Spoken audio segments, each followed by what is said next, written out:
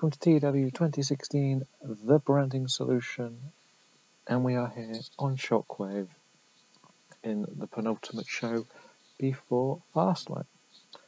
So we're going to jump straight into pre-show, where we have the Revival picking up a win over the Bollywood Boys. Cody Rhodes picking up a much needed win. Not quite got anything on telly for him at the moment. Looking at the tag teams that I don't have completed, I thought I'd have a look. And Marty Scurll and Zack Sabre Jr. apparently a team, so I thought I'd give them a pre-show match to see what they're like. And they did very good together. They both got nearly a 60 rating. So that could be another way in for Marty Scurll to the main roster. Mark Henry defeated Damien O'Connor, who again outperformed Mark Henry. That's great to see. This guy could be something very special for this. Just trying out a tag team. Yes, they are heel face at the moment, but Bridle and Evans are a tag team, and they beat the NXT tag team.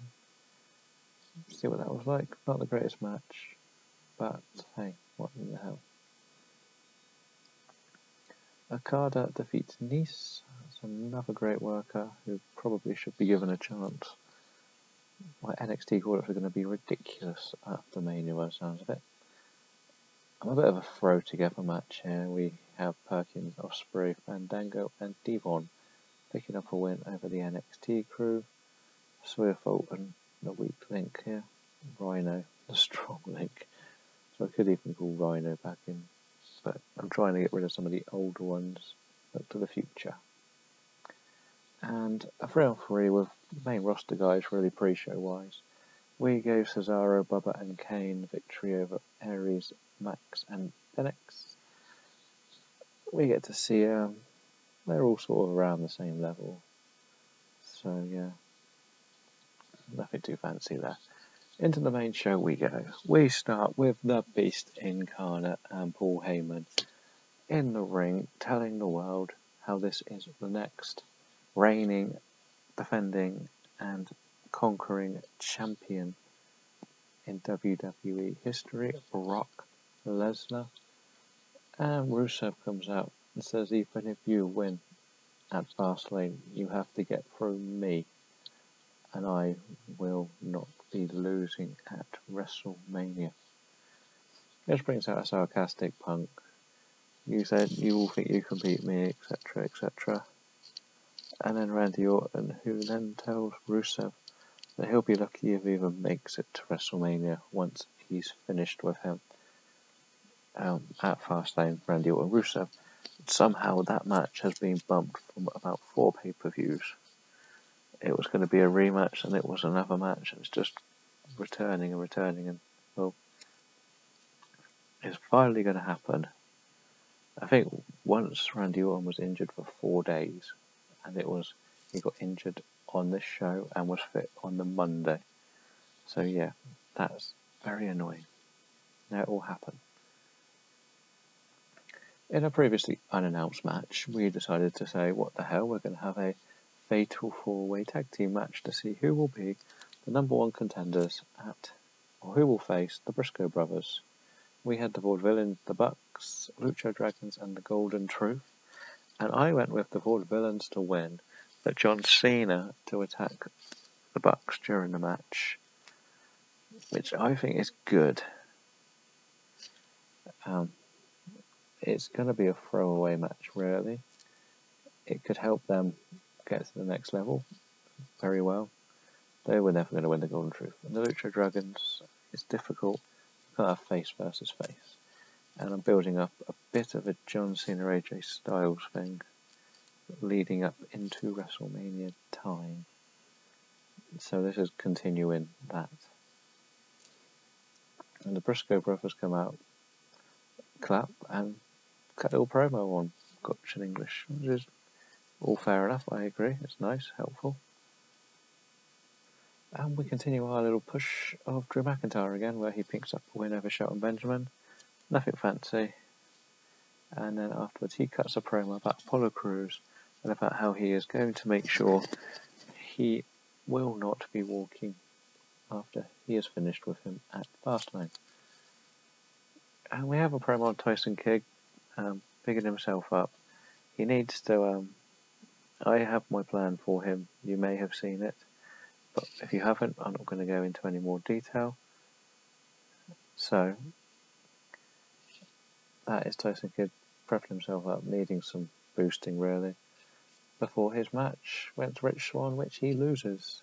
Rich Swann continues to pick up wins. Tyson Kidd continues to lose. Tyler Breeze cuts a promo out on Adam Cole, telling everyone how he's going to become the next European champion. Just to revert back to the Kidd thing, it's one of those where I need to just break him right down before throwing him right back to the top. So it will happen at the pay-per-view. We'll get to see the new Tyson Kidd. Adam Cole defeated Zack Ryder when Tyler Breeze tried to interfere but failed. So yeah, I think that's a good one. 66, solid enough match. Continues the title match on. And afterwards, the singles competitors attack, which is all good. Continues on what you need to do. We have a little backstage altercation between Styles chases down Cena and says, "You can't do this. You cannot keep costing me and my team, my titles, our titles. You will pay. Watch your back, Cena." Which brings out Nakamura and Bobby Roode. Nakamura just wants to see what's happening, and Bobby Roode just smiling, knowing that he gets a chance at both of them. And Kenny and Itami turn up, and they do a little bit of a challenge and say that they're going to have themselves a match. Turns out I forgot AJ was injured, so the 3-on-3 is not AJ. It is Damien Sandow thrown in there. It's a good worker because he hates John Cena, so it's almost like Styles just knew about him. John Cena was the best in the ring at 93. Yeah, Nakamura has improved, as has Bobby. Kenny continues to get better, and we continue the storylines along. It's a good match. I was worried it wouldn't be too good, but I'm trying something slightly different on this show. We're having the big match in the middle, a couple of slow matches, and then a big match, instead of ending with 3 big matches. So yeah, I think this has done what it needed to do. It makes everyone look good. The Ford Villains get an interview with Paul Heyman. I picked Heyman because he's actually really good at this sort of stuff. And then we have just on the Briscoes about how this is their chance. They don't want to let Tyler down. So somehow, the last pay-per-view was the club go for gold, and this pay-per-view is going to be the fashion capital going for the world. So, I don't know how I ended up doing this by accident, but it did happen. We then have Braun Strowman. I'm just feeding him people now to try and build him up to be a monster. It's hard work. It's going to take ages. I'm throwing in people. I'm throwing in my disposables. Sorry, they're young, but the primetime players, I think, have run their course, so it might be time. And afterwards, Titus O'Neil comes to attack Braun Strowman and just continues. Who doesn't get beaten up? Himself. So Braun Strowman has taken out both primetime players. We may do Braun Strowman and Zack Ryder versus the primetime players. And just sort of let Zack Ryder not do much. See what happens. AJ Styles then cuts a promo and says, "Unfortunately, you all know I'm injured, but I want a match at Fastlane.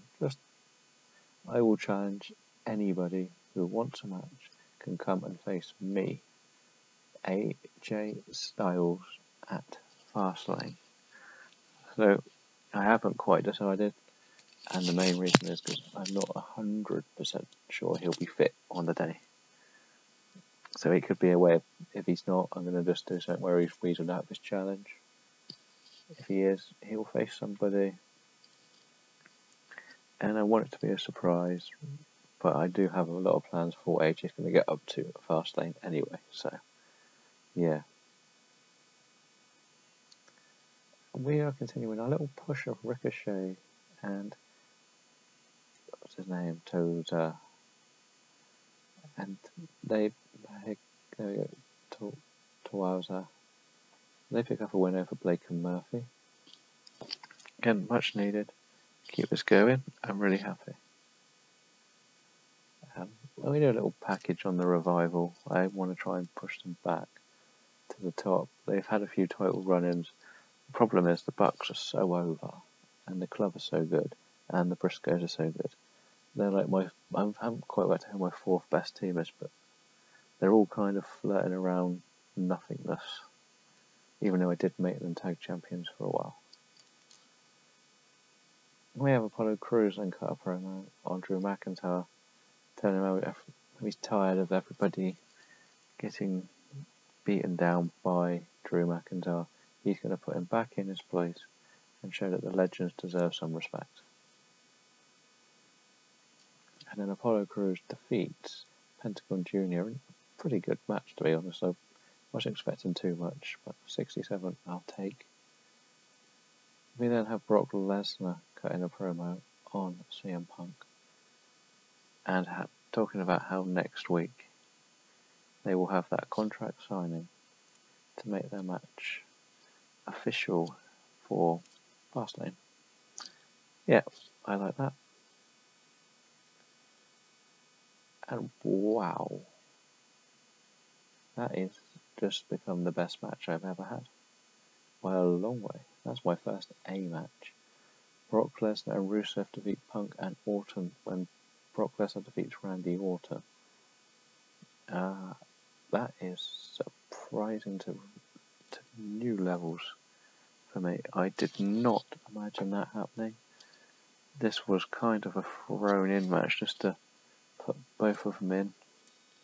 So I'm thinking maybe this theory works a bit better.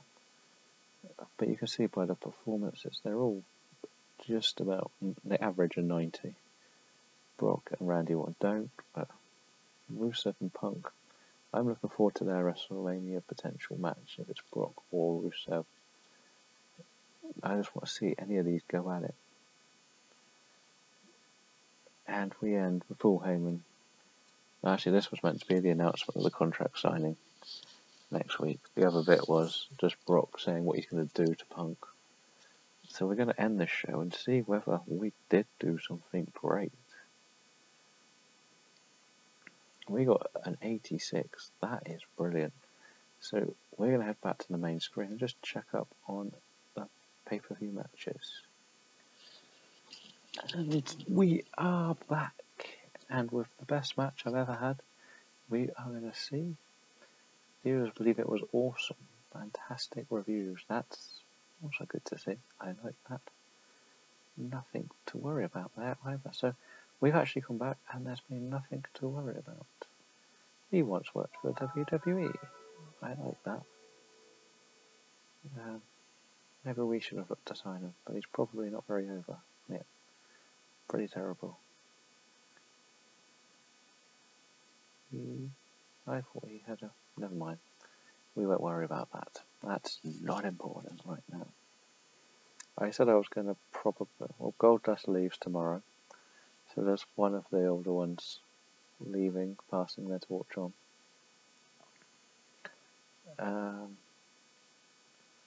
What we're going to do with Tyson Kidd is we are actually going to turn him heel. As you can see here. And we're probably going to change his gimmick to something new. I'm going to do... Where should we go? What can we make Tyson Kidd? Do we think there's anything good Tyson Kidd could pull off? He's a bit cocky, wasn't he, back in his day?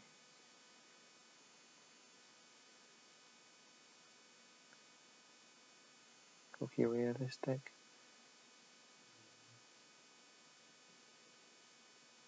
What else could we give him?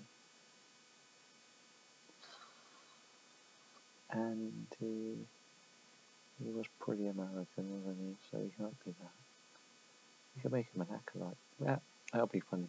We could do that with the what they call the Ascension. I think we could actually just do cocky.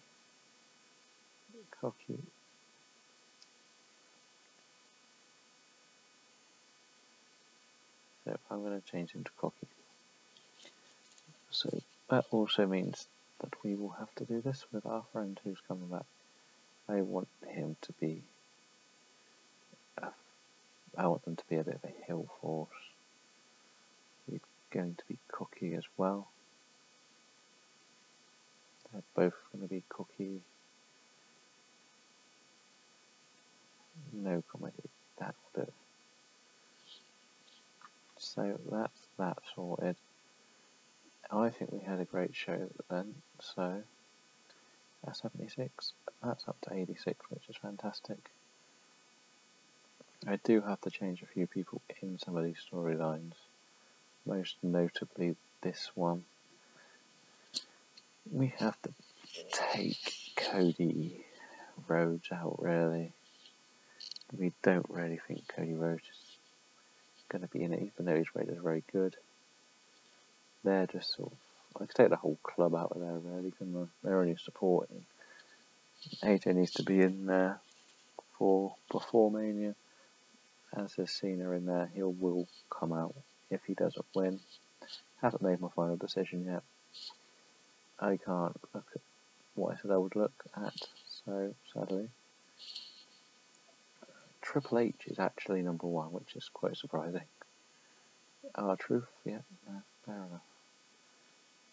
Nobody knew for the franchise players. So we're going to finish the show off now, and we're going to come back and we'll head to Monday Night Raw to see who Roman Reigns' next opponent will be. Thank you for watching.